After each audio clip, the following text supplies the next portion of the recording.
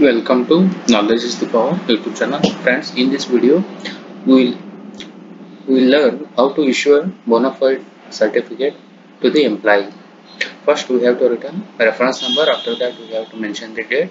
Here, we have to mention the to whomsoever it may concern.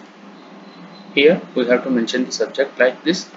This is to certify that Sri so and so is a regular employee of our department. He is in continuous service of this department since 1/1/2009. Presently, he is holding the post of first divisional clerk in the pay scale of rupees so and so.